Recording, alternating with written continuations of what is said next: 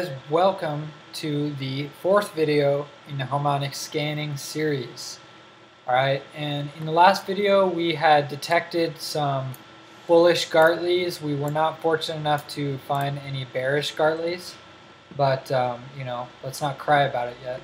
So now what we want to do is let's just go ahead and start to clean this up a little bit. So I'm going to make a new file, and let's call this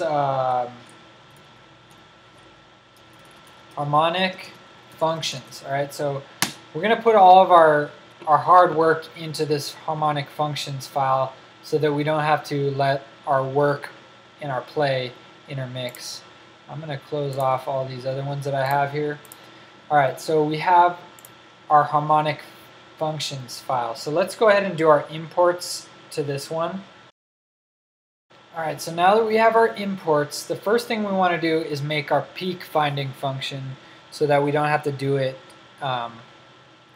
in the loop all the time. I mean we're going to do it in the loop anyway, but let's just make a function for it. So let's call this function peak detect, and this is going to take the inputs of the price, and it's also going to take the order that we're going to pass into the function. And let's default that order at 10. Alright, and let's just copy over, alright, because we can. So we'll go like that.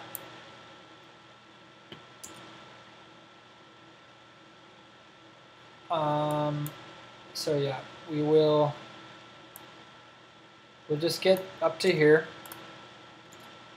Okay, so now that we have that in there, now we don't need this anymore because we're gonna pass that in directly into the function, so that we know for sure that there's no possibility of a look-ahead bias. And so now we have the order here, but we'll set this as equal to order that we're passing in to the function up here, but it's already defaulted at 10. Okay, so now this should work. All right, so this should work perfectly already, but let's go ahead and return all the things that we need from here. So we'll return start, and actually let's do it in this order. We'll return the index, the current pattern, start, and end.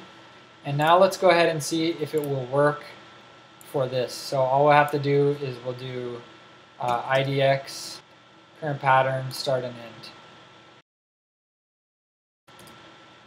And we'll do peak detect, and we'll do prices, dot values, everything up to I, and we'll leave the order B, but we also need to import it up here. So from harmonic functions, import all. And let's just go check here. So everything is looking good here except for this. We don't need this anymore. So it's going to be length of price. Okay, and so this should work. And instead of IDX, let's return current IDX. And just in case we need it later. So we have peak detect, and this should work. So print it works if it works, and then we'll break out to know if it works. So we'll do break.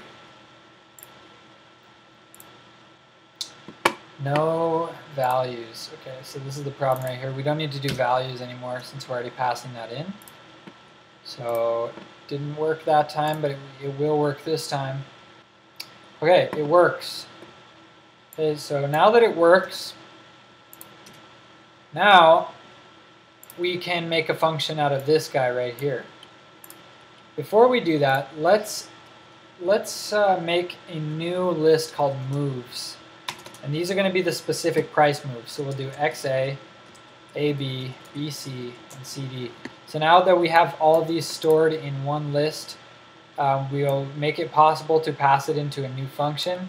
So let's copy all of this over, and let's make a new function. So we'll call this function isGartley. Okay, and the isGartley function is going to take a couple of different inputs it's going to need. So it's going to need the price moves, and it's going to need the error allowed. And let's set a default for this one as, no, let's not set a default. We'll just pass it in every time. Doesn't matter. Okay, so now we have isGartley from moves. And so we'll do XA is moves 0. And I will just copy this and fast forward this process. Alrighty, so now that we have those all, so now we got the moves directly, so now we should be able to copy that. Oh crap. Okay, we'll copy it over. Sorry, I thought I lost it there for a second. I thought I was going to have to rewrite all of it. Alright, so now we have this, and we also wanted to pass in error allowed. I forgot. So now that we have error allowed passed in, it should return, or what we want to do is we want to return if it's a pattern or not, okay? So the way we can do that is like this. So we're inside here, and so if it is a pattern, let's go ahead and return 1, okay? And that's because this is going to be for a bullish pattern. But if it's a bearish pattern, then we should, oh, and I forgot one thing here, and that's that we need to set those ranges, but we should set these ranges like outside, because we don't need to do it twice. We only need to do it once because the ranges stay the same. So if we set those ranges out here, so now we have 2 nested if statements, and we're returning, okay, so that works, and we can get rid of this one here. So now we got the nested ifs down here. I'm going to get rid of this plot, and I'm also going to do return down here, but this is going to be return -1. Okay, that's because this is for a bearish pattern. The next thing we need to do is if there's no pattern at all, and that's else, and then we will return, and we're going to return nan. So numpy.nan, and we'll put that else down here as well.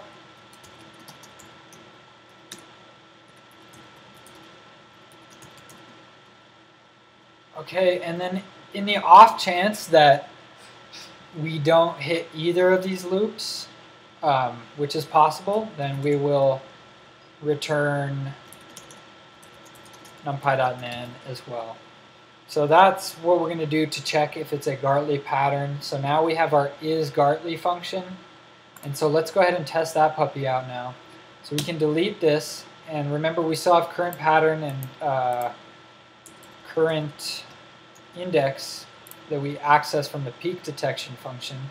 And so now we have our moves, and we should be able to do isGartley now. So let's do result is equal to isGartley, and we'll give it the moves and the error allowed. And then we want to do this. If res is equal to 1, so if we get the Gartley pattern, then we should plot. So let's do plt.plot, and I'm just going to do the same thing here. Alrighty, so let's go ahead and run it now that we have that plot and check if our Gartley function is working. Alrighty, so there it is. It looks like, and we've seen this pattern before in the past video, or past 2 videos, I forget which one. So we know that this is working now. So it's working the same fashion. So now we have our Gartley pattern, right? And that's great. So now what we can do is we can do a different pattern now. So the next pattern that we're going to do is the butterfly pattern. So the butterfly pattern, and I'll pull it up on the screen here, is pretty much exactly the same as the Gartley, but we just have different levels. So all we're going to need to do here is we'll go here and we'll copy our entire isGartley function, and we'll just make a new function based on that one called isButterfly. And I'll pull the butterfly up there right around here somewhere. And so now we have some different ranges. So AB is, instead of the 618, now it's the 0.786, so 0.786, 0.786, And then we have for BC, it's 382 to 886, so that's the same, so we can leave that one. And then for this one, it's 1618 to 2618. So 1618 to 2618 of BC. Okay, so that's it. That should, I mean, it's relatively simple because all these patterns have the same structure, and that's what makes it so convenient. And so now our isGartley function is booming, it's ready to go. So let's test it out now. So we'll just call this one Gart, and we'll call this one Butter. We just call it But. Why not? It's funny. So we'll do is, and I think we forgot to rename this guy. So we'll rename it is Butterfly. Is Butterfly. Moves and error allowed again is being passed in. And actually what I'm going to do is I want to get that plot back.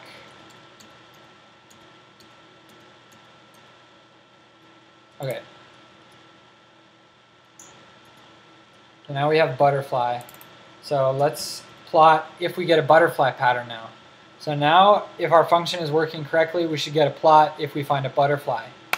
Alrighty, so look, we got a bullish butterfly pattern, and it looks like we would have made money if we set our stop loss correctly so that we didn't get exited out down here, and we would have made that trade. But it's going to recalculate and find the better entry point, which is right here.